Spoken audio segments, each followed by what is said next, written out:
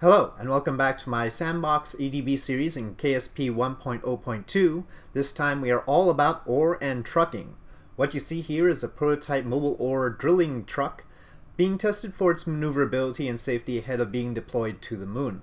It has numerous features, including the fuel cell on top of the ore storage tank, which provides power for the single tail-mounted drilling unit. This is not the deployment configuration for the truck. It'll have Rocketmax 2477 engines on its sides so that it can descend safely to the lunar surface after being detached from its descent engine and stage, as well as an RCS system. It will also have an adapter so that it can be mounted properly in the launcher's fairing. Because it is being tested to its breaking point, there are no Kerbals on board, but we hope that the innovative crew cabin mounted on top of the RoveMate probe module currently controlling the vehicle will keep any Kerbals running safe. We will be testing its rollover tipping point at one of the KSC's many slopes here. You can see it traveling at a reasonable clip on the surface of Kerbal. However, of course, on the surface of the moon there is less grip, and so braking and acceleration times are lengthy. And the RCS system that will be added will hopefully introduce some more downforce, which will be necessary. And here we go. Here is the tipping test. And okay, coming on that slope at a pretty high velocity there. Very typical sort of profile for tip over. And we see, if we can zoom a little bit closer there, that the crew cabin seems to be alright. Let's check it out in a little greater detail. Yes, it looks like any Kerbals would have probably survived that particular mishap. So a good test for this initial prototype system. The crew cabin is actually a standalone module, and here you see it with a much smaller load than it was carrying with the ore truck. Here it's just carrying a simple thrust pack, which will allow it to skip along on the lunar surface and otherwise perhaps even get into orbit. So here we're going to be testing its safety and making sure that Kerbals will survive any sort of mishap that might occur once the thrust pack is engaged. And now on the surface of Kerbal, it does not produce enough thrust to actually lift off initially, so it's going to have to burn off some of its substantial fuel in order to actually make this happen. So here we go, burning off some fuel. It'll have to burn off its load of monopropellant as well. The monopropellant is of course also there to give some downforce on the moon so that it can get grip and make sure it can do turns and accelerate and brake properly. Okay, here we go. We're approaching the point where enough monopropellant has been burned off and enough liquid fuel and oxidizer has been burned off so that this can lift off of the surface of Kerbal now. And here we see it rising up, fairly well balanced. It doesn't look like the RCS has to be used in order to maintain balance, but now we're going to have a crash test here. It's coming down, tipping forward, the worst possible situation for the crew cabin. It's safe to say that smashing right forward on the crew cabin would be the worst possible situation, and yet here we see that it seems like the seating is safe. We could not afford to crash test dummies for this, but it looks like they would have been all right. So a successful test for this configuration of the little truck as well. And so the crew cabin, highly modular, able to attach great loads to the back of it, and we'll look forward to seeing it in service on the moon. Before we can deploy the ore truck or anything like that, of course, we need to scan for resources on the moon, and that's what you see here. We have a resource scanning probe that will scan for ore on the moon, and it's about a 1-ton payload for this rocket. This rocket is the Reliant launcher, and it is probably overpowered for this particular launch, but it is the smallest launcher that the EDB has built. It is meant to be a fully recoverable launcher with parachutes on the boosters and a fully recoverable center stack with landing legs and everything. The key is whether the boosters can actually be recovered without smashing their engines, and that we'll not test here. We'll be testing the recoverability of the center booster, and so that is going to happen, but we'll also be sending the ore detection satellite to the moon. And here is the launch. Throttle is up, SAS is on, and we are ready to go for the first test of the Reliant launcher. And this should be a fairly straightforward test. Very familiar parts being involved, very reliable engines, hence the name Reliant Launcher, and of course the engine, the core engine, is called the Reliant. Okay, the rocket is starting its pitch program here. It should be noted that the payload fairing weighs a ton, and so it weighs about the same as the payload that is currently on the rocket, though that's an undersized payload for this particular rocket. But we will want to get that payload fairing separated as soon as possible, and this scheduled separation point is 40 kilometers. The rocket will have a very smooth ascent profile here, and you'll see it staying very close to the prograde vector. It has adequate power and very good control thanks to its center engine. We're coming up on booster SEP here soon, and we should see the parachutes deploy on the boosters. Yes, we did, but we're not entirely sure how well they'll be recovered. The empty mass of the boosters is well under the capacity of those parachutes, but that doesn't mean that they'll be recoverable given physics. Awaiting payload fairing separation here, and there it is, payload fairing separation.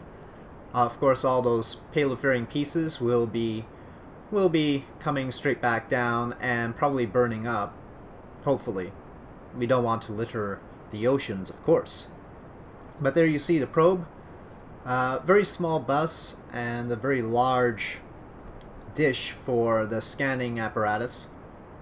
Still, that small bus has quite a lot of delta V in it. It will handle the entire moon transfer, getting into orbit around the moon, making sure that the satellite is in polar orbit, and of course any further adjustments to the orbit that might be necessary. Okay, final bits of the burn. The launch is now at its intended orbit, and we will have separation of the payload after it extends its solar panels and antennae. And there you see the solar panels opening, and antennae will also extend. And after payload separation, we'll follow the core stage back down and ensure that it reaches the surface safely so that funds from it can be recovered.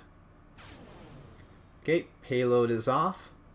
We'll have ignition of its engine, and now back to the core stage.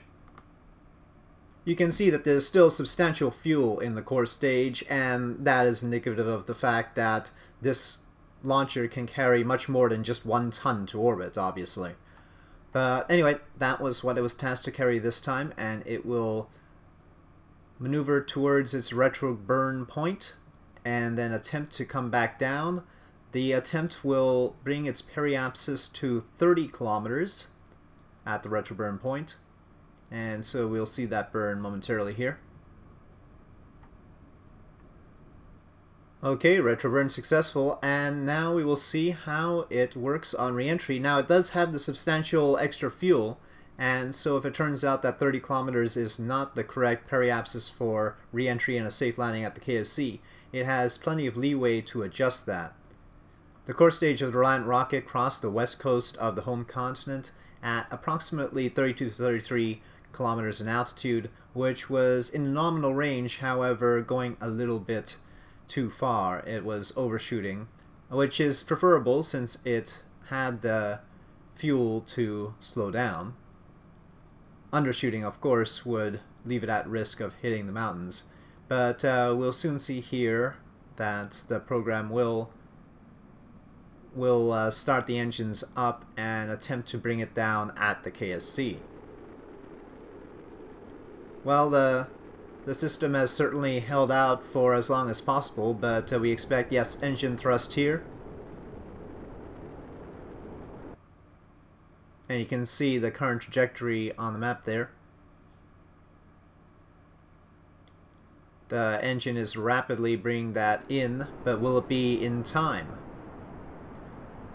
The launcher is headed a little bit south of the KSC here, and is under risk of hitting the coast, which is not even terrain, of course.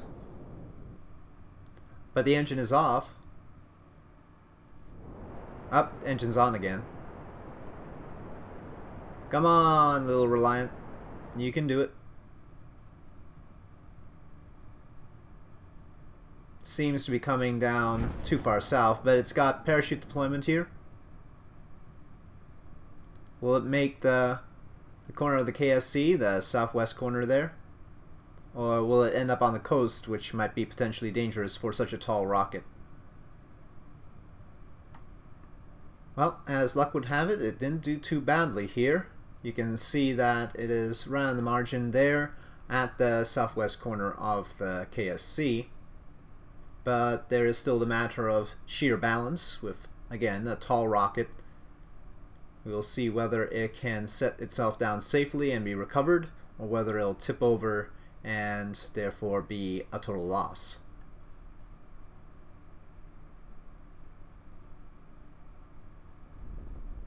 Okay, we have full parachute deployment. The rocket has begun to use some thrust in order to slow itself down to a safe touchdown speed on slightly uneven terrain here. And there we go. Alright, well, it seems to be stable. We are waiting here, making sure it doesn't tip over, but it looks stable, and so we'll send out the recovery crews. The last order of business this time, of course, was sending the detection probe over to the moon, and here we see the beginning of the burn, the translunar injection here.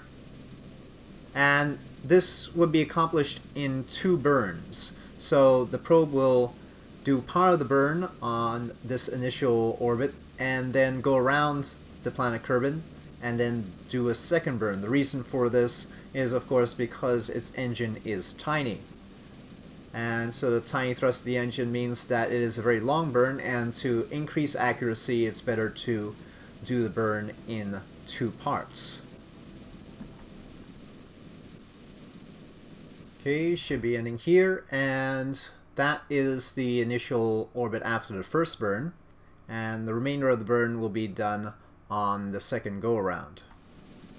And again, this method of splitting up the burns into 2 different burns is about both accuracy and efficiency, because of course any inaccuracy will lead you to have to do subsequent burns to correct that inaccuracy and therefore become less efficient. Anyway, you see here that the probe put itself into a good approach to the moon. Not a great approach. The ideal approach would actually be somewhat inclined, because the probe has to get into a polar orbit in order to function. So it will have to do an additional burn in order to correct its inclination, but it will handle that in Lunar Sphere of Influence. That correction burn required about 124 meters per second, as you can see here. Quite a drastic change, but best done well away from lunar gravity. Probe having a little bit of trouble finding that maneuver node there. Come on.